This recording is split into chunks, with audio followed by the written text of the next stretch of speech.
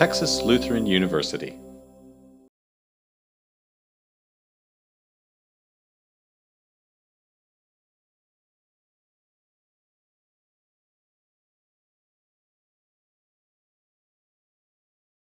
Welcome, glad you're all here. I was thinking the other day about what our students have been experiencing the last couple weeks. If you're like TLU, you're probably just wrapping up your finals or wrapping up your year. And I was remembering back to when I was taking my math exams in college and an advanced statistics class with Dr. Brace. Dr. Brace was an old school mathematician, right? So his tests were not using the digital equipment to run your processes, right? Well, he did a lot of that. He would have you write out 23 definitions and then do advanced linear regression by hand. And so I remember sweating that out and getting done with that test and then going back into my residence hall room and walking by Julie Chauvin's room, another person in my class, and she was sitting there studying her math books. And I remember thinking back, and I actually said this to her, why are you doing that now, right? We just finished with the exam, we're done with the class. And her response to me was, I just don't feel like I have my head around it yet, and I want to be able to be there. And it was that moment, my senior year, where I finally started to figure out what learning was all about, right? Because up until that point, I had pretty much studied to be able to regurgitate it for the test, and I did pretty well at that. But I couldn't remember it for the long period. And Julie's attitude towards it was much better than my own. But it reminded me about the choices we make and how we engage the material and how that influences what we actually learn. Today, we're going to spend a lot of time talking about those kinds of complexities, right? It's not just what we do, it's how we do it, and maybe even more importantly, it's the kinds of relationships and the relational connections we foster while we're doing it. So when we do what we do well, it's not easy and it's not simple. And after a long semester and after a lot of hard work and long hours grading, y'all are here, right? So we can talk about these issues again and learn it better. So I really appreciate you coming today, and on behalf of the Conference Planning Committee, I want to welcome you to TLU and just tell you how excited we are about the program today. Today we're going to start off with our presentational speaker, our keynote presentation from Dr. McKay, who's focused on active learning, reaching out and connecting with student athletes. And so I don't want to talk too much about her because Martha Rynn's going to give you a more adequate introduction. And then we've got a series of keynote sessions, a series of breakout sessions throughout the day that all look very promising and exciting to engage this issue. So I'm excited, and thank you to all of our presenters for being willing to share their work with us. We're looking forward to it. My role primarily this morning is just to cover some of the logistics, and then I'll pass it on to Dr. Cottrell, our Vice President of Academic Affairs. All right, so in your materials, you should have a conference schedule, a campus map, and a name tag. You will see on your name tag that for some of them, they have a blank bottom corner, right-hand corner, and some of them have a letter there. Right? Those letters are codes for your meals. When you registered for your meals, you indicated specific preferences. So if you have nothing there, that means you had no preference. You're going to go to that table, and it's not that it's no good food. I mean, it's good food, right? But you didn't indicate a specific preference. If you have a V on there, that means you've indicated vegetarian. If you have a G, that means you've indicated gluten-free. And if you have an N on there, it means you indicated vegetarian, gluten-free, and non-dairy, right? Please don't grab the N food if you didn't register for the N food, right? We don't have very many of those, and the folks who registered for that need that food, right? So there should be plenty of food for everybody, so please enjoy the food. That'll be good. While we're talking about food, I would like to introduce you to the lunchbox. It looks like this. I was asked to model how you take this apart and put it in a recycling bin. So this is how this works. You open it, you detach right there, there. You guys are laughing, but you'll be surprised by how many people don't do this, right? And there, and then it folds right up neatly, right? Please put it in the recycling bin indicated cardboard, okay? There's another one also indicated plastic. They might actually just have colors on them, so look at what's in there and then follow suit. But whoever gets first, I guess, gets to set it, unless those signs are already on there. I can't remember. But please do what you can to help save the earth and support all of our budgets as we reuse the material. Speaking of name tags, before you leave today, could you please turn these back in, because we use the packets again in the following years and for other conferences that we do. Okay, following the speaker, the keynote today, we're going to make our way over to Shapey Hall. And that is that building over there, right? But it'll be really easy to find because you can just follow the hordes of TLU people walking over there, right? They're friendly. TLU people be friendly, okay? And they're pretty easygoing. If you're a speaker, you should have gotten the codes to sign into the computer with. If you don't have them or don't remember them, we will have somebody there to help you get signed on and get that going.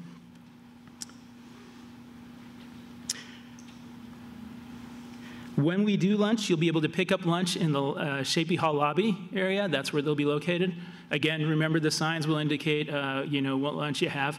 I know we have a few extra people here. We ordered some extra food, so there should be plenty of food for you, unless you're vegetarian, gluten-free, and non-dairy, right? So if that's the case, you know, we'll work with you. Let me know what's going on. We'll try and see if we can help you out. Usually at this conference, we get requests for letters for people who have presented. I will send those out to all the presenters indicating that you've participated in that way.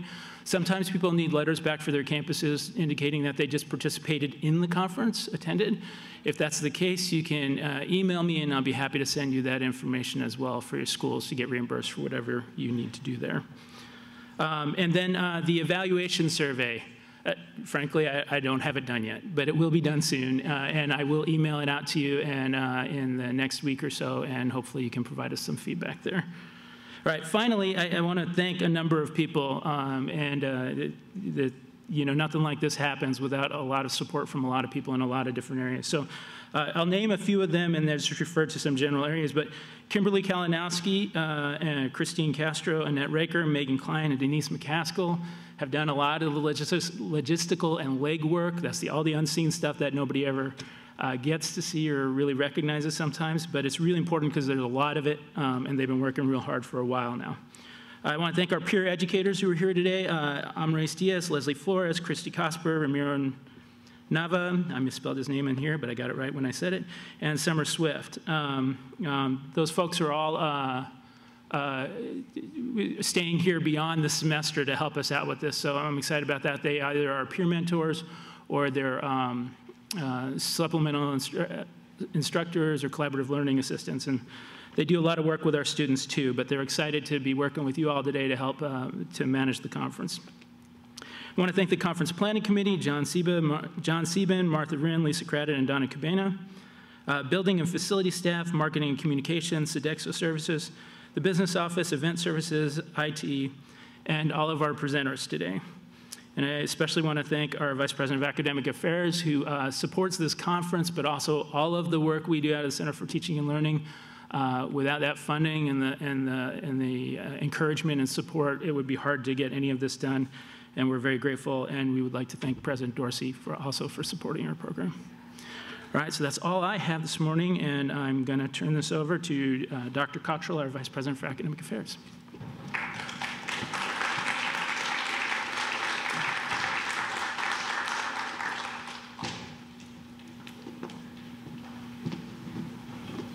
Good morning, everyone. It's pretty clear I got the easy job. I do not have to demonstrate how to take a box apart. Instead, it's my pleasure to welcome all of you, TLU colleagues and many colleagues from other institutions, to TLU's 4th Annual Engaging Pedagogy Conference. TLU views this conference as an opportunity to highlight and engage and focus on the most important work that we do here. As a university that proudly embraces our identity as a teaching institution, we are particularly happy to have this day to celebrate all that that means. I want to thank specifically our Center for Teaching and Learning Committee, which in addition to this conference works all year to keep teaching and learning at the forefront of what we're doing. And Chris was a little bit modest, but I think Chris deserves a round of applause for making this happen, this conference. And he very quickly read off the names of the other members for the Center for Teaching and Learning Committee, but I'm going to go one step further and insist that they all stand up. So in addition to Chris, stand up, Chris, we have Lisa Cradden, Donna Cabina, Martha Wren, and John Sieben. And deep gratitude to all of them for their work, for today and for what they do all year long in leading our faculty through the Center for Teaching and Learning. You know, it's easy at this time of year to want to slip away to the beach, to be left alone, to lock ourselves away with a good book. And I hope we all get some of that solitude this summer. But before we do, I hope we can all engage fully in sharing ideas about teaching, about innovative pedagogies, about active learning, about spectacular classroom failures, about all that it means to teach. I fully expect that this day will provide all of that and more for all of us.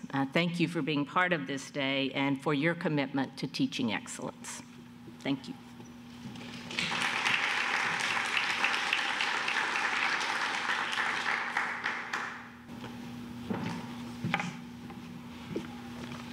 Good morning, everyone. I'd like to introduce Dr. Gretchen Kreahling McKay. She received a BA in art at Colby College and an MA and PhD degrees in history of art from the University of Virginia. Currently, she is a professor of art history and chair of the Department of Art and Art History at McDaniel College in Westminster, Maryland. She is a speaker and consultant on active learning in higher education classrooms. In 2015, she was the recipient of the Ira G. Zepp Distinguished Teaching Award at McDaniel College. She's also the faculty mentor to the McDaniel College Green Terror football team. The January 25, 2018 issue of NCAA's Champion magazine features an article entitled Game-Changing Faculty Programs. This article includes a description of Dr. McKay's work with McDaniel College's football players, including her service as faculty mentor to the team. This relationship really started one year when Dr. McKay realized that a number of football players were enrolled in her Roman art and architecture class. Curious as to why this was, she found that they were taking the class to satisfy an international studies requirement. But she'd seen the high level of engagement and passion exhibited by these young men in their sports exploits and decided that she wanted that same engagement in her classroom. She went about accomplishing this by going all in with active learning and role-playing exercises and began including these kinds of activities in each class session. Her attempt was very successful. The result was a class that maintained high standards, but also managed to engage student football players so much that they were recommending the class to their teammates. It wasn't long and she was asked to be the team's faculty mentor. The article states that part of Dr. McKay's mentorship of the football players includes teaching them that they must know how to represent themselves as students. They aren't just representing their team on the football field, they're also team representatives in class. The article includes the following quote: Dr. McKay now spreads the word to other faculty. If you're concerned that today's young people lack grit and resilience, you should spend more time with student athletes. Dr. McKay's presentation is entitled Active Learning for Active Students, Engaging Student Athletes. Please welcome Dr. Gretchen Kreahling McKay.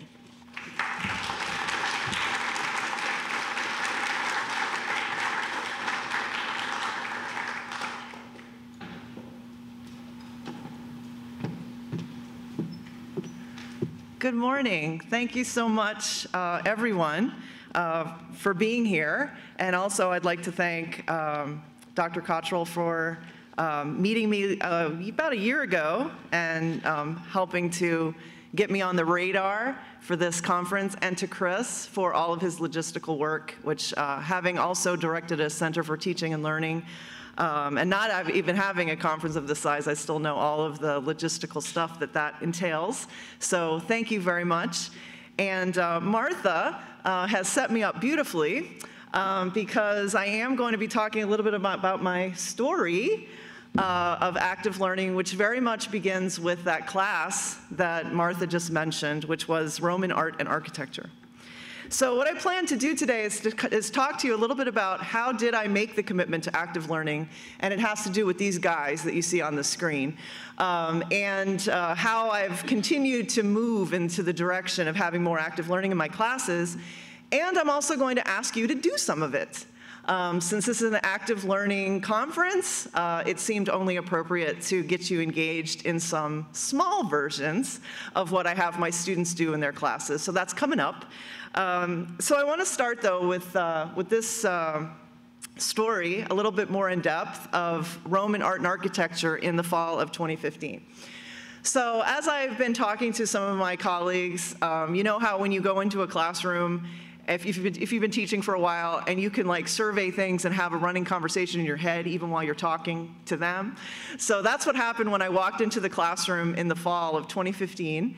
And I saw this row in the back of my classroom of these beefy-looking guys. And I know from this picture they don't look that beefy. We are D3, so take that with got to take that into consideration. But anyway, they were larger than most of the students that take my classes. And so in the running commentary in my head, even as I was introducing the class, I was thinking, did the Roman gladiators come back to take this class? Like, what's happening here? So I obviously kind of surmised that these might be football players that were in my class, but as it was the first couple days of class, I didn't really engage with them and ask them, like, do you play football? And actually, I found out that they don't wear their football shirts. I mean, not like uniforms, but like the stuff that they get from the team, just regular clothes, Under Armour clothes that say McDaniel football, because they feel like the faculty stereotype them. So they've told me, since I've gotten to know some of them, that for the first 2 weeks, they make sure that they don't wear any of that stuff, which I think is a little bit telling. But anyway, I was invited after the Roman art and architecture class began. I was invited by our president to go to our first home game, or one of the first home games, and witness the game in our presidential suite. Now, as an aside, I will tell you, I don't really like to watch football games there because nobody cheers. It's very weird, and I was yelling, and people were looking at me, so I actually don't really like to go up there, but it was a thank you from the president for being part of his strategic summer thinking group that I was a part of. But as soon as I got up into the box, I bought a program, and I started circling the names of the players that were in my Roman art and architecture class, and these are, there were 5, but we're missing the 5th guy because the time that I got them assembled to take this picture, they had just lost. And he takes losses very personally and went to the locker room and forgot that we were going to have a picture. And the other player said, well, we could Photoshop him in. I'm like, no, it's okay. So I just want to I'm not going to use their names, but I'll introduce you to 55, who's a linebacker, 36, who's a safety, 7 and 4 running backs. And the poor, sad sack was an offensive lineman who left before he could get into the picture. Anyway, I watched all of them. I circled their names in the program to get what their numbers were, because at this point I didn't even know that.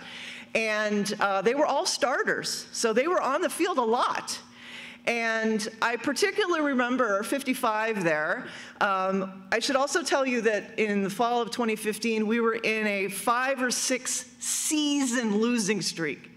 So it was not pretty, and it was hard, but the opponent, I don't even remember who they were playing, but the opponent that they were playing that day, they stopped them on 4th and 1 at the goal line, and 55, who's linebacker, ripped his helmet off, ran around like a nut. He was hugging everybody, and whatever that is that they do with their chest. And I was watching that from the box, and I thought, I want some of that. Like, I'm not so delusional to think I'm going to get that much. I don't like to set myself up for failure. But I felt like, they took this Roman art and architecture class for some reason. We have a vast array of classes that could count for the international requirement that Martha was mentioning. So there must have been some initial interest to take Roman art and architecture. And so my view was, I've got to honor that, and I'm going to figure out a way to keep and get some of this level of excitement in my class. And it was in the box, watching 55 dance around, that I made a commitment to have active learning in every single class session of that semester. I had never tried that before. I had begun to experiment with active learning, so those of you who haven't really tried very much of it, or maybe have just kind of begun. I wouldn't recommend saying that, like go all in. But I was ready because I had been experimenting a lot with a lot of my classes. And so I felt like it was time to really step it up, and so I made myself that commitment. And I made them the commitment as well, and I felt very strong about that. And I'll be sharing with you a time when I really almost like decided not to do it, and I'm glad that I didn't because of what I found out later. So a year after the class ended, so I was able to have active learning in every single class period of the fall semester of 2015 in Roman art and architecture. A year later, I decided, you know, I wonder what they remember, since I made that as a commitment and a change. You know, I kind of wanted to know, like, well, did they remember anything? Did they learn anything? And so a colleague of mine offered to run a focus group. He's like, yeah, bring the guys back. We can talk and see like what they remember. Well, they remembered a lot. And they remembered things that I actually had forgotten, to be honest with you. I was like, we did what? And they also remembered things that was kind of surprising to me, because they were maybe sessions that I kind of put together at the last minute, or just things that I was kind of surprised me about. And this led to a conference presentation of the title of this chapter. And after I gave the conference presentation, I was approached by editors of a book on active learning. Some colleagues of mine in Greece were editing a volume on active learning, and they asked me after I did that conference presentation if I wanted to submit something. So this just came out a couple weeks ago, the book, and I'm chapter 8 in there, engaging the non-art history student, A Tale of 5 Football Players, and others in Roman art. And really what's in this chapter is very much about what came out in that focus group of what they remembered. So I'm going to share some of that with you, and then I'm going to go on to another class, which I just finished this semester, that also has some active learning components to it, and also has some connections to the football team. So one of the things that came out in the focus group that my colleague ran for me, and I was there to kind of answer questions, but I was off in the corner and just kind of taking notes, was that it was okay to be wrong. And you're looking at an image here that's called the poultry cellar of Ostia. And it's a very unusual image. You won't find it in any textbooks.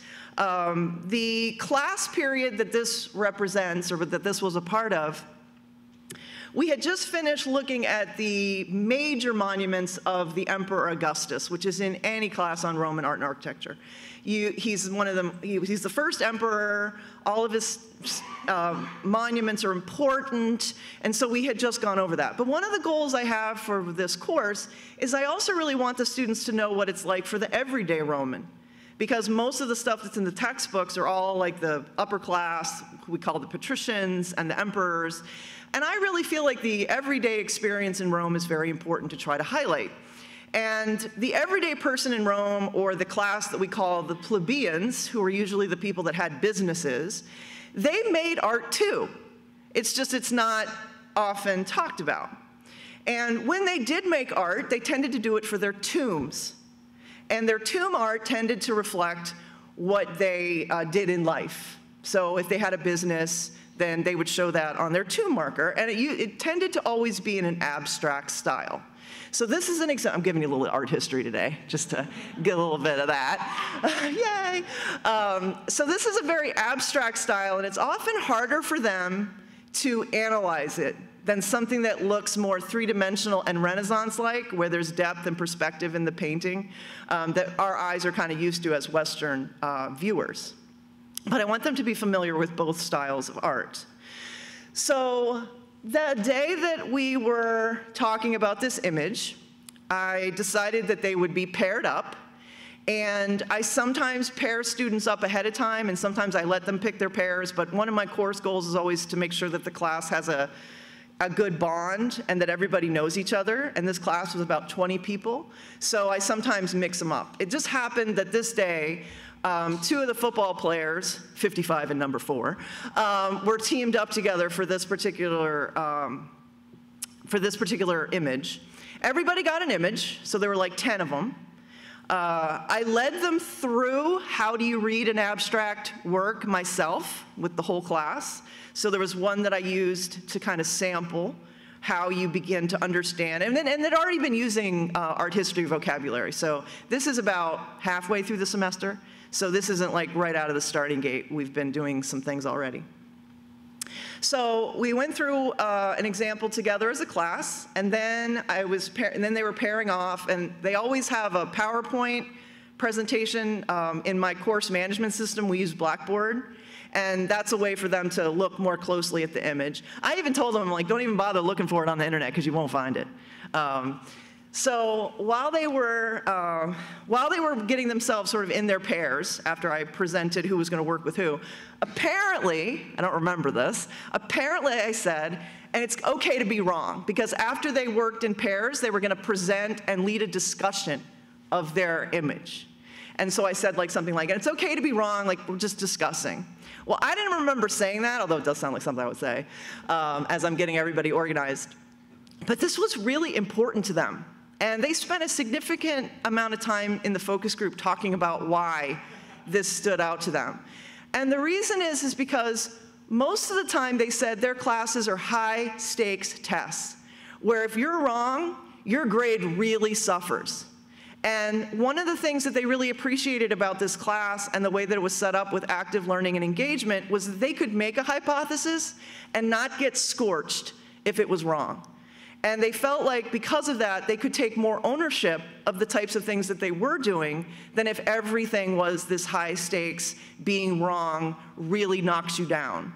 And so I actually thought that this is not something that I really thought about as a byproduct of active learning and having ideas spread in this kind of way. But I think it's really important, and I've really begun to think about this more and more intentionally, because like I said, I think I said that just like, oh, it's okay to be wrong, like just, get yourselves figured out.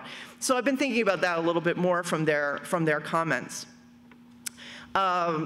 I think number 55 actually said, he told me after I said it's okay to be wrong, I think he murmured to his partner, that's good because there's no way we're getting this one right. And it is weird. I mean, it is a weird image, and I was even looking at my slides last night and I was like, are those rabbits over there? Oh wait, I have a fancy pointer.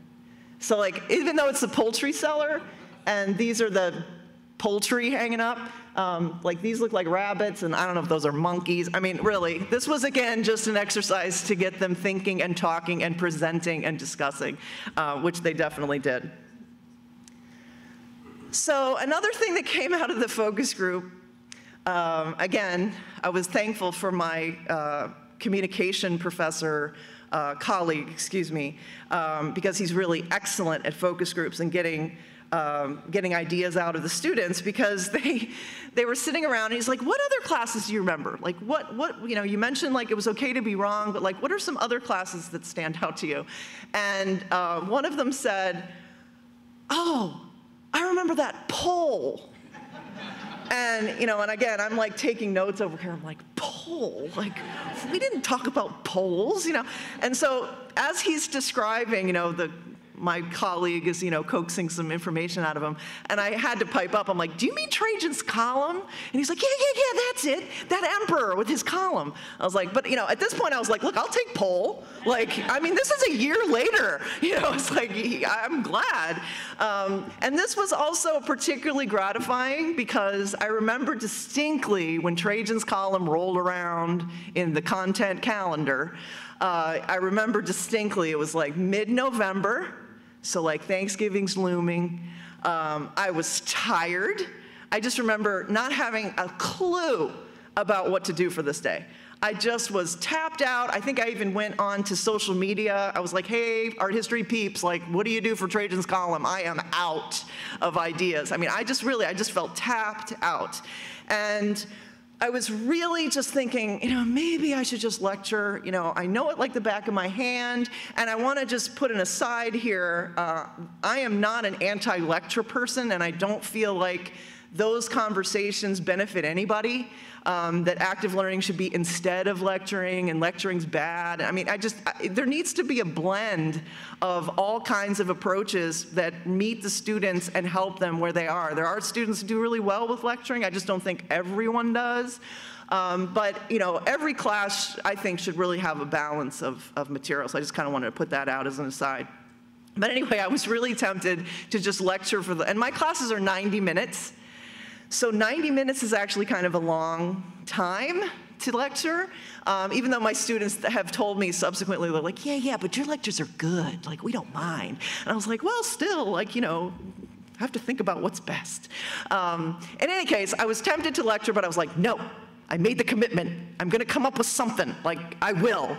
And I can be very fierce when I'm, you know, determined to do something. So, but I think it was like on my drive to school, I have about a 45-minute drive to my campus where I was still like, what am I going to do? It's like, you know, it's like in an hour. So I think what I did, what I remember doing, is I put images of Trajan's column together. I gave them an initial lecture of that the column is in the Roman Forum, which we had already talked about extensively in the class. So the Forum of Rome is a very public space. Almost every emperor adds on to it, so it's like a continuous sort of expansion of the space in the capital city of the Roman Empire, and dedicated by Trajan or by the Senate in 113 CE, and celebrates the Dacian campaign. So this is where you have your first active learning example. So this is a little bit what I had them do in the class. I'm not going to have you stand up and say what you think, although maybe we can see if some people want to shout some things at me. You're all kind of dark out there. But I'm going to show you two images of the column, and I went through the slides this morning, and even if you're in the back, I think you can see fairly well. But those of you in the front should be able to see pretty well.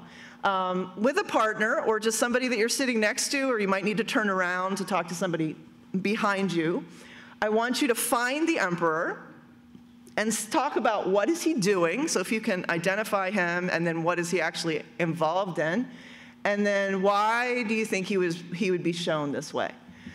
So I'm going to have you guys do this. Just jot down some ideas. Find the emperor if you can on the left-hand image and on the right-hand image, and see why would he be shown this way. So I'm going to give you a couple minutes, and then I'm going to ask.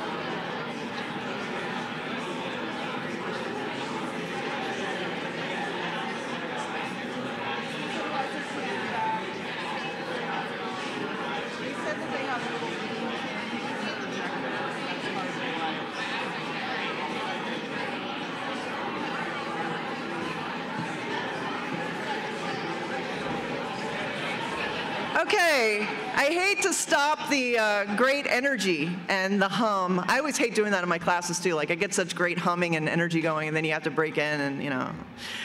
So who would like to shout out from the darkness of where you either see the emperor or want to make a guess of what he's doing? Anybody want to take a yelp? A lot of talking. Anybody know where he was? It's okay to be wrong. Yes, it's okay to be wrong. Maybe on the horse on the right-hand side. Oh, this one? Okay, he is an officer, but not the emperor. Okay. Yeah. Is he the one everybody's looking at on the right-hand side? Here or? Top left. Top left. Oh, and this one? No, you had it on the right-hand side, the top top left. Everyone's staring at that. Okay, that's a guy who's actually carrying the standards.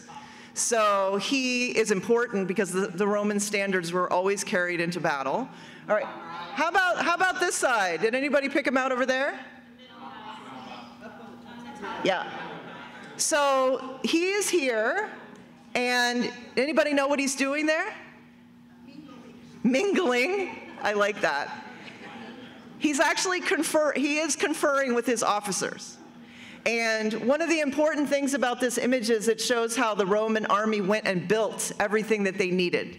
Part of the column's message to the Romans was, we can go anywhere, we can build anything. We can cross the Danube River, we can build boats, bridges. This is a little platform for the emperor that you can tell is out of stone or brick. It's not just like a little thatch.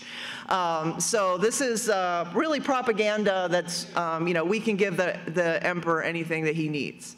Okay, and then just to cut to the chase, he's here. On this side. Does anybody know what he's doing there? Being benevolent in a way. He's making a sacrifice. So he's making a sacrifice before the campaign begins, which is what all of the army would have to do before they undertake. They would have to get the okay from the gods and making sure that it's blessed in going. So that's what he's doing here. So, I'm sorry. So he is, in a sense, doing, making an offering, giving out something. Okay, so that's an example. So in that particular class, this is what they did. And the important thing for me is that they remembered this a year later. And I think if I had just given them some facts about the column of Trajan or the pole, as I now think of it, I'm not sure that they really would have remembered. So I was happy that I didn't sort of give in and not come up with an active learning for the day. So if there's ever a time where you want to do it and you're not sure, you can maybe think of this experience of mine and, try it anyway. See if you can do it. So a little bit back to my story to get us more up to the present day. In the fall of 2016, just around the time that we had the focus group, I went to one of their games and they broke their losing streak. And somebody captured me cheering that moment on camera. And it was in the last 5 seconds with a field goal, so everybody was, sucking air. And then about 2 weeks later from that moment, I became the mentor to the team. And the way that happened, after they won, and I had, again, some players in my class, and I was like, Gettysburg's actually closer to me than my own campus. Maybe I should go to the away game and, support the guys, rah-rah. And so I did, and I posted on social media that I was cheering on the Green Terror at Gettysburg, and our NCAA rep, the faculty athletic representative, saw that post, and on Monday he sent me an email that said, would you like to be a mentor to the team? And I was like, yeah, because I felt a little bit like a stalker at the Gettysburg game, like, why is she here? And like all these parents were like bringing subs after the game, and I was just standing there like, I don't know where I'm supposed to be, but here are the buses. So I must have missed the memo because he'd been trying to get a faculty member to mentor every team that we have on the campus for several years, but I didn't really know that. So I said yes, and I met with the coach.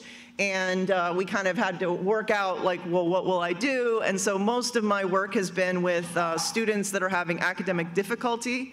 But then I also have a lot of players in my class because of the teammates that Martha alluded to in her introduction. They're like spreading the word about how my classes are. And I just had to throw this in because I made it into the team picture. And as somebody who was never on a team and never did anything like that, when the coach said, like, we have our team picture on September 3rd, we want you to be in it, I was like, oh my God.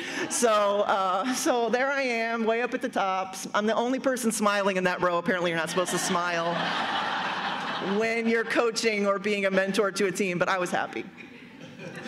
So another thing that I often do is I do attend their camps. So they have summer camp, and I address the new players when they're there, and the whole team. The coach is very much about emphasizing academics and their grades. We are very much a good team in that respect, the two of us on the same page. I'm not sure I would be doing this if that wasn't the case. Anyway, he said, I really would like for you to come to a couple of practices and see them. And also, like, anything that you want to say afterwards to, buck them up, whatever, grade-wise. And I also instituted a peer mentor program within the team. So some of the students who are very good students on the team mentor the new players, because I want them to have someone that they know football-wise, but also who don't struggle in the classroom and can kind of guide them a little bit. So those are some of the things that I did. But anyway, I went to one of the practices when it was right before our registration period for the spring semester. And I was teaching medieval art, and I wanted to invite them to my class if they were so interested. And I tell them all the time that I do use active learning, but this is not raise the GPA of the football team. This is not basket weaving or something like that. I'm always very nervous about that. And they're like, you don't even need to say that anymore, Dr. McKay. Everybody knows you're going to write a gazillion papers for you. So I'm like, oh, good. That's what I want the word on the street to be. And anyway, it turned out that 20 players signed up for medieval art this past spring semester, and I had 30 people in the class as the cap. So I had to once again rise to the level of, okay, we're going to have active learning in this class. And I'm going to talk about a couple of different things that I did, and then there's also going to be another example of an active learning that you can participate in just a few minutes. So, first of all, I want to talk a little bit about laptops in the classroom, because I know that that's always, we have a couple of months before that's going to make its rounds on social media again. Sometime in August, when everybody's getting their syllabi together, it'll be like, should you ban them? Should you not ban them? Well, you can see from this I don't. Because I often need them, as I think I mentioned earlier. Sometimes they have to download the PowerPoints to see the images. Like some of you that were in the back probably couldn't see Trajan very well on the images that were there. So I have them use the laptops all the time. And what you're actually seeing in these two photographs is that medieval art class that I just finished teaching. But we're in the middle of a reacting game at this particular point. And where I sit in the classroom, I can pretty much see all of the laptops, and they all have texts on them. It's not social media. It's not anything where they're, surfing the web or whatever. They have on Blackboard, excuse me, I should back up. The game that we're using here is the Second Crusade game. It's set in the city of Acre in 1148, and they're trying to decide whether or not to have a Second Crusade. Is it justified? And then they have to decide where they're going to attack if they do decide to go somewhere. So because it is the Second Crusade, and because just war is one of the things that they're debating, I have them read excerpts from the Bible, from the Quran, and from Augustine's City of God. So I make all of those texts available because there are free versions of it on the web, and I put that into our Blackboard site. So a lot of the laptops that you see open have those texts in front of them. They also get a game book that has a lot of other texts that are in it that are printed for them, so they also have that as a resource and a research tool. But I do allow laptops in for both of those reasons. So as we got into the debate, they decided that yes, the war is justified, but then they had to decide where to go. Which city are they going to attack for the Second Crusade? And as I say on this slide, we were in the Second Crusade, the Council of Acre, or, in other words, that time when Patriarch Volker lost his cool. And I just am so blessed that I had the camera out, my iPhone out, when he was at the podium to give his speech, because he really did lose it. And the reason is because he was, the student that you see here was cast as the patriarch. He is the convener of the council. So he has to make sure things run smoothly. This is, again, a reacting game, so those of you that can't come to the breakout, I wanted to give you a little bit of that. I'll be talking more about it at the breakout session. But that student has to run the council, so he has to make sure that everybody is heard. If they want to speak, he has to make sure that people at the podium will speak. If I go back one, you can see here there are 2 different students that were at the podium for that particular day's debate. And there's also give and take from the floor after the person finishes their speech. He also has a gold box in front of him because Patriarch Volker found the true cross in Crusade #1, which was the main reason that they attributed to having won the First Crusade. And so the character who plays the Patriarch has to make the reliquary of the true cross. He was not pleased with me. That this was part of his job. And he came in with this box that he spray painted gold, which is kind of like lame. I'm like, no jewels, like not even one. And when he gave it to me, I was like, I kind of shook it. I'm like, where's the cross? He's like, what do you mean? I was like, well, you got to put a stick in there or something. Like, you know, what if somebody asks you, like, they want to see the true cross? He's like, oh, God. So he ran out, got a stick, stuck it in the box. In any case, the moment that I took of this picture, standing in front of a map of the First Crusade, because I didn't want to give away like what happened in the Second Crusade, I made the maps available. And they had just spent 2 class sessions, remember they're 90 minutes, 2 class sessions quoting City of God by Augustine, Pope Eugenius II's papal bull on crusading, the Bible, some other texts that are in the game book about how the war was justified, or a crusade at this time was justified, because Zengi, the Muslim ruler, had attacked and totally sacked the city of Edessa. And they had a very hard back and forth about this because there are some characters who are against it and they have to argue very vehemently. And in reacting games, there also are always these indeterminate characters. These are characters that they're not really sure what they think about everything, but they might care very deeply about 1 or 2 issues. So there's always like a little bit of a sway to the vote so that you're not just having 2 camps sort of yelling at each other, also known as our news lately. So there's always some of this like movement for persuasion in a reacting game. So after they had just spent 2 days, right before this student, the patriarch, got up for his speech, right before him, the King of France, Louis, got up and said, I think we should attack Damascus. And that's when the patriarch got up in his hands like this. He's like, Damascus? He said, we just spent 2 days debating about Edessa.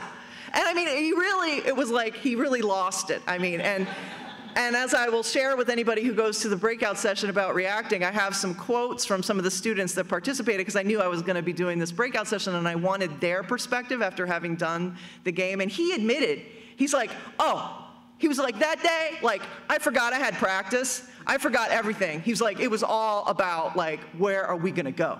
And I just can't believe that somebody said Damascus. And I was like, yeah, I kind of got that from the picture. So in the end,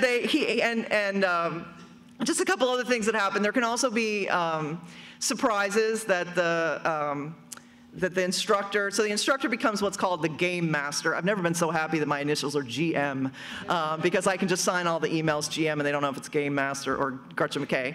But anyway, there are a lot of characters that have like secrets, and in this particular run of the game, there's a character who's secretly an assassin. And there's another one who is secretly wanting the crusade to be directed towards Damascus. And so the student that secretly wanted it directed to Damascus sent me this note and said, I want you to tell the patriarch that it should, you know, I can't remember exactly what was in the note, but it was something that to try to sway the vote away from Edessa. And I decided that the patriarch should make the call because he was running the council. So I walked up, and the game was going on. It wasn't like before class, because this happened during class that the student sent me this note about, I think it was, Nuruddin, who's the son of Zengi, is on the move, and he's in Damascus. It was all a lie, but it was trying to get Damascus to be the target. So I took the patriarch out into the hallway, and I gave him this note, and I mean, the seriousness of what he was like, you know, and he goes, oh, what should we do? And I said, I don't know, it's your call. Like, you run the council, so what do you think you should do? And he was like, I think I have to tell them. Even if I lose the vote, this is important. I was like, okay. You know, I mean, I thought he was gonna be like, oh, this is somebody like trying to do something, like this is baloney. You know, and so he went in and he's like, guys, I got a really important announcement, and then he made the announcement about this. But anyway, he still won the debate to go to Odessa. But anyway, that just kind of gives you a little bit of a glimpse, I think, of how they really do take it very seriously, and it really is an experience. Like, I would really argue that this is experiential learning, even though it doesn't meet all the objectives and the definitions of some places. It really does move students out of their current situation or where they currently are. So that's a little bit about reacting. But I also used active learning, and I should also mention that the game for this class I use at the very end of the semester. So there is a lot of lead-up time where I'm kind of preparing them for this kind of educational experience of doing research and doing lots of reading and writing. They have to write 3 papers. They have to be 3 pages long. They have to have sources cited correctly that are germane to the 3 topics of the game itself. So I have a lot of preparation to do with them to get them ready for that, even though they don't realize necessarily that I'm doing that. So what I'm going to do is share with you another example of active learning from the medieval art class. And there's going to be a paper that's going to be passed around to you while I'm sort of setting up the assignment. One of the things that I like to do in my classes is, rather than always have it be giving them the solution to whatever the situation is that the artists faced, because artists are solving problems, or architects, is I sometimes try to set it up where I give them the information that would have influenced the artists, or in some cases the architects, and they have to wrestle with the problem and come up with a solution. So, yeah, great, there's some lights. So what you're gonna do is exactly what my students did this past semester, although the drawing portion of the assignment I'm omitting today, because we're in a very difficult room to have any kind of drawing going on. But what you are given is a theological text which influenced the architects of the 6th century in Byzantium. And at this particular time, the Emperor Justinian, who is shown in the center here with a purple robe, he wants a new church. He wants a new church plan. And for those of you that are not familiar with what medieval churches looked like prior to him coming on the scene, they're basically like the big long hallways, which we call a basilica. So the pews facing the altar, that's what they all look like. So Justinian wants to have a church plan that reflects the ideas that you have on the paper before you, and nothing has changed in terms of the way that the liturgy is performed. So nothing that the priests and the performance of the act of the liturgy haven't changed. It's just those ideas that are from the theologians that you see on the text. So what I want you to do is see what you can make. So what I gave you, though, is the whole day's plan that the students have to do. So what I want you to do just for the next few minutes is just to concentrate on the text that's at the bottom of the page and try to figure out what the themes are that writer, Pseudo-Dionysius, is talking about. And then think about what a church might look like if you were going to incorporate those ideas.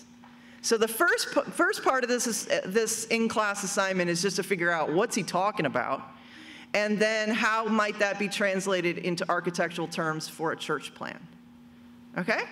So I'm going to have you do that. You can pick a new partner, or you can move to talk to somebody else, however you want to do it. I will give you about 2 or 3 minutes to sort of muck around with that, and then we'll come back and see what you have come up with.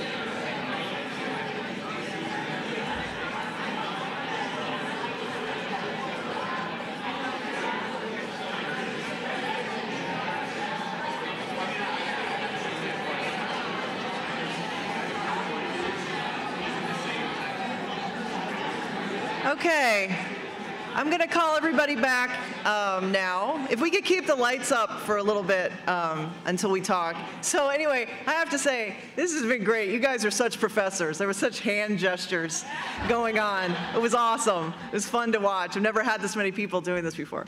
Okay, so what do you think was the text talking about? What were some of the ideas that were in that?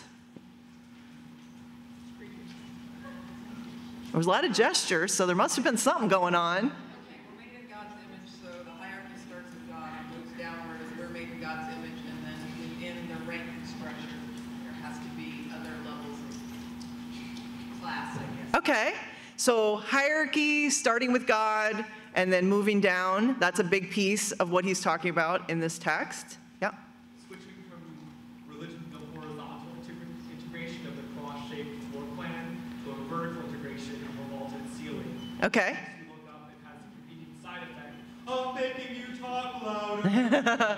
Okay. Only the priest can talk loud because he's at the high point. That reinforces the hierarchy. So a hierarchical structure kind of makes you think vertically. And most of the time, as I told you, like the churches are more horizontal. So this is going to mean maybe shifting the focus a little bit for the parishioner. Any other ideas from the text that you want to throw out there? Mysteries and symbols should be important. Okay, mystery symbols, yeah? Well, the first reading talks about divinity, perfection, and proportion. So it made me think that it should be built, it's processional, along rectangular thing that's based on a Roman section. Okay, or having some kind of balance and proportion taken into effect. Okay, I'm sorry? Man is minuscule, the power of God. Okay, right, so we want a big, big space. Okay, yeah. The idea that every component of the hierarchy should actually express the nature of the apex of the hierarchy. Uh-huh. Okay, so everything's connected. There needs to be some kind of way to kind of bring it together, unify it in some way. All right, very good. I will tell you that we don't get that quickly to those ideas with undergraduate students, so bravo, bravo. So the second part of this that is on the sheet, because I wanted you to have it, the second part is they have to actually map out a floor plan of a church. And that would have been really hard in this space, so you don't have to do that.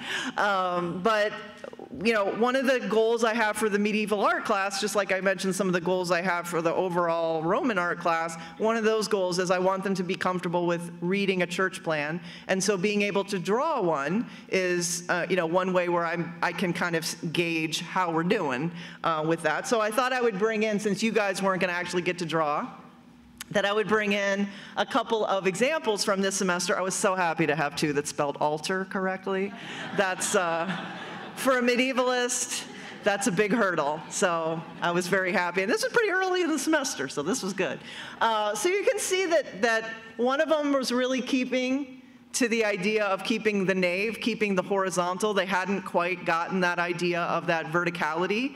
When I asked them what, keep forgetting I have a pointer. When I asked them, like, well, what is this? They said, well, those are balconies.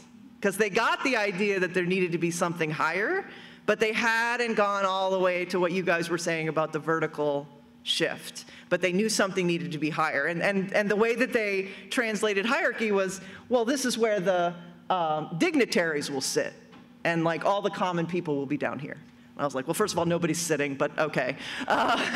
They were shocked that everybody pretty much stood in the Middle Ages. They were like, oh, gosh, I'm glad I don't live then. And then the other plan that I took a photo of to include here does have a roundness. They were not exactly sure how to cover that space.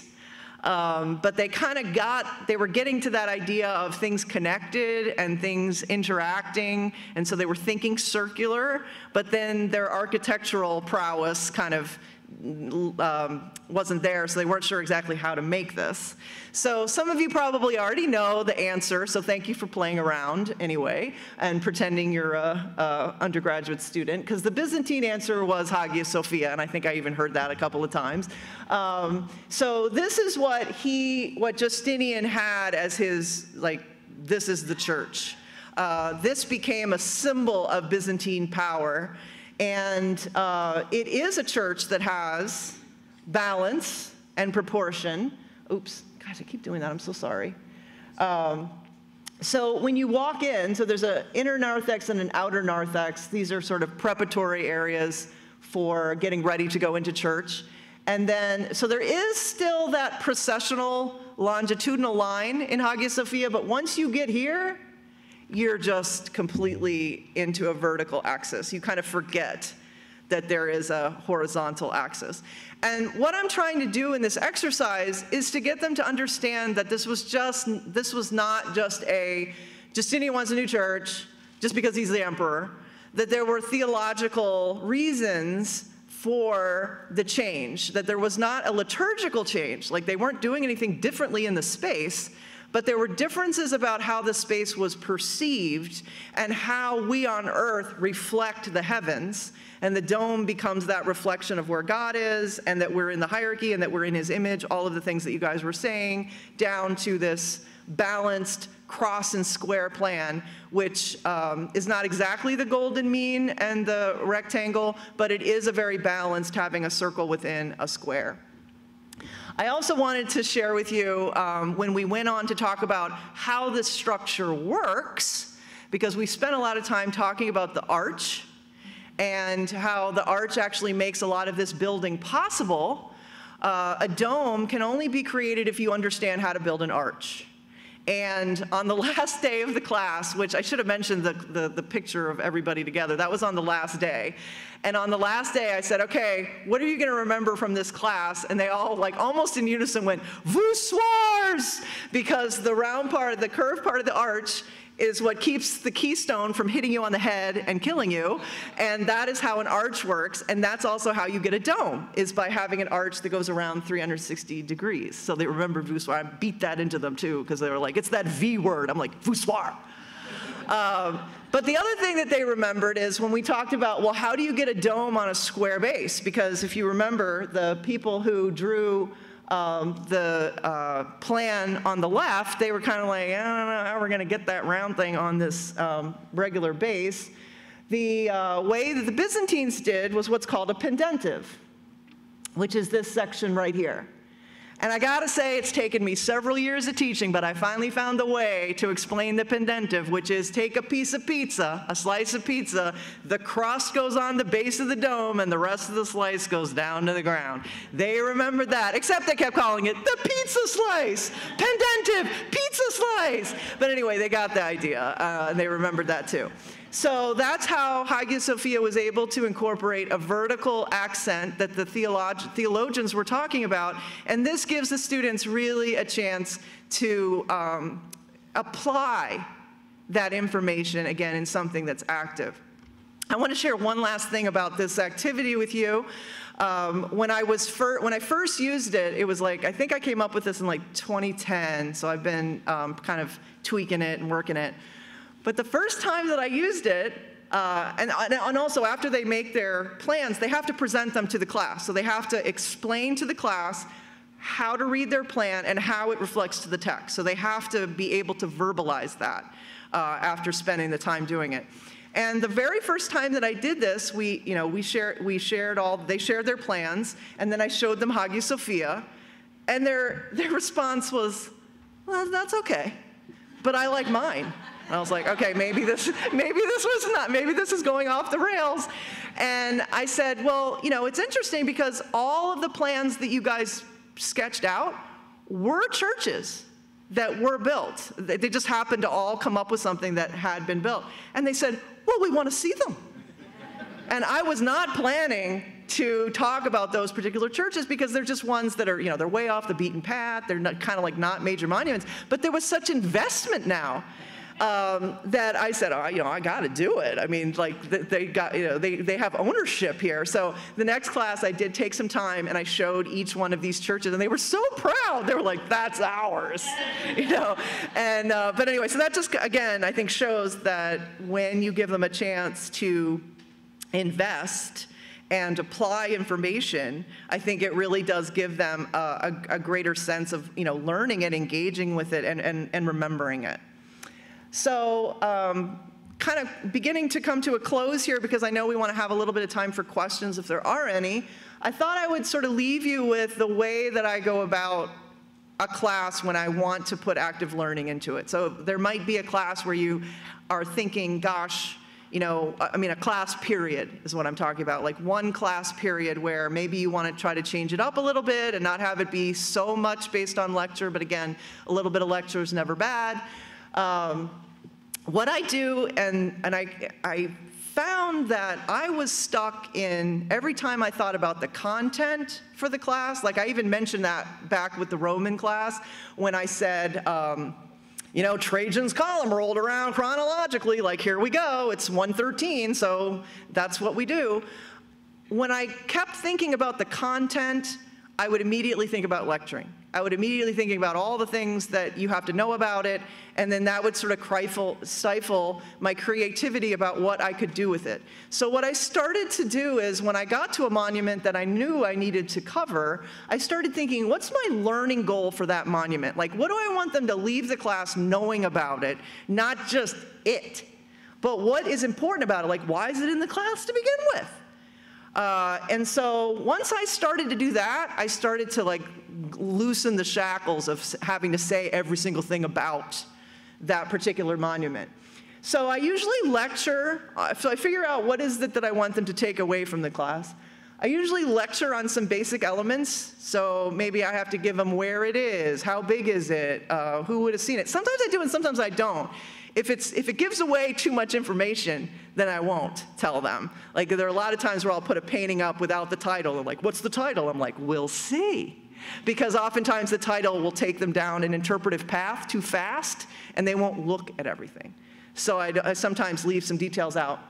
And then I usually set up a problem. So I've given you some examples today with the fine Trajan and present him back to the class, doing the abstract art example and having to lead a class discussion. So that's not exactly presenting, but leading a class discussion. And then the case study of, you are an architect in Justinian's court, he wants a new church, what you gonna do? And then it's always usually group or pairs, and you know, I'm lucky that the biggest class that I've taught has been 30 people. Our class cap is usually 25. I was a sucker and let 5 in to the medieval class. And then they usually do some work on the problem and then present or discuss to class if that's part of the activity for the day. And then there's usually a time where we talk about it as a class. So we might, are there patterns, like the Trajan Day? They said, wow, like we were only looking at 3 scenes, but there was such repetition of like, he's always doing something and he's always with his troops.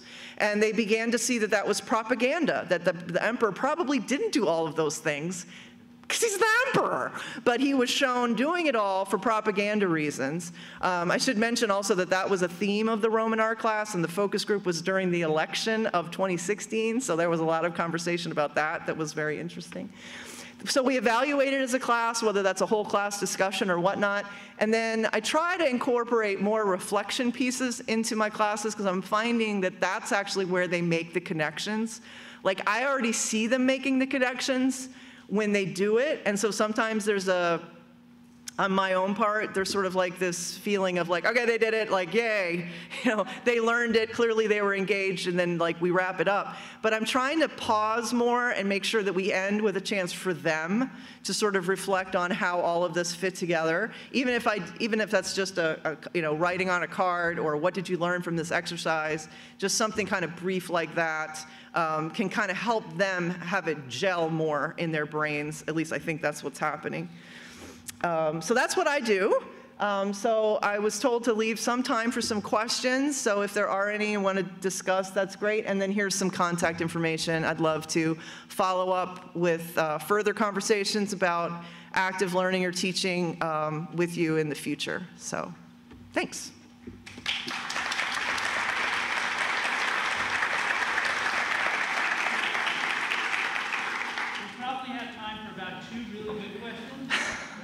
Pressure. We're going to need to make our way over, but Dr. McKay will be with us for lunch, so you can have more questions then. Yeah. I don't know if this is a really good question. The first time you decided to do this, did you share with the class that this is something you and you were going to be doing active learning in each class session, or did you just do it? No, I just did it. I'm trying to think back. That's like a while ago. But I think it was just an internal decision that I made because I never announced that I was going to have active learning assignments. We just sort of did it. I sometimes give a little bit of a heads up about the reacting games because that does take between 3 and 6 class sessions to run a game. And so I feel like I do want them to kind of know that's coming. But otherwise, I don't do a whole lot of like preparation. It's sort of, I feel like I give them enough to get it going. So no, I didn't announce anything. Yeah? Is there any grade attached to those assignments, or is it sort of random or variable? So that's a really good question. So what I have begun to do is, because I want them to be engaged in class, I've actually moved a higher percentage of the overall grade to class participation than from exams or papers. So the papers are still really important to me, but I now have usually 25% of their grade is class participation. And I make sure that, that includes absences. They know, if you're not there, you didn't participate. I take roll, they know that. And I don't have many absences, and they are so apologetic when they're not there. And I usually get what did we do? It's not did I miss anything? It's usually what'd you guys do? Which is something that I'm really striving for, so I love it when I get that question. But that's kind of how so they don't get graded on individual things because I want to keep that it's okay to be wrong kind of ethos with whatever they're doing in class. But at the same time, I want them to take it seriously. So I think they know that that's how that's going to work. The reacting games, though, when they have to turn in a paper based on their character and their research and their writing, those are graded. Those are graded assignments. Okay, maybe one more. Yeah? So, are the active learning a in-class only thing, or does it expand out into their homework and digital space? If they're in the reaction game, they have to play their characters in discussion boards or on Twitter or something. So in the reacting game, they totally take it outside of class. And when I asked some of the students in the current class, including the patriarch, to stay after class one day to answer some questions, because I was getting ready for this breakout session, but for some also in-house application for a certain general education tag, I wanted some input from them. And all of them were like, you have to stay in character. And one of the requirements for this particular tag was, do the students spend at least 15 hours on this activity? And they were like, pfft. They were like, we're not even done with the game yet, and we've put in 15 hours. So they talk about how they have to do research in order to win. They have to do research in order to be persuasive. And so they're doing a lot of work outside of class. There's a lot of strategizing that happens outside of class in a reacting game because they have to get their plans ready before they actually come to class. So in those instances with the reacting game, yes, it spills outside of class. Sometimes one of the things that I found with a class of 30 was I'm going to have to put some of the stuff on them as homework to be ready to come into class and do, because there wasn't enough time, like with the Justinian, you're an architect, there was not enough time for every group to process the text, make the plan, and then everybody with 30 different people, even in groups, to present their plan. So if I do that in the future and I have a class that big again, I'm going to make sure I give them the text ahead of time and say, you have to read this for class. So I think if my classes continue to be as large as they are, I'm going to have to start doing that. There are going to have to be some outside prep so that the in-class time can be more readily put to use right away. Thank you. For more information, please visit tlu.edu.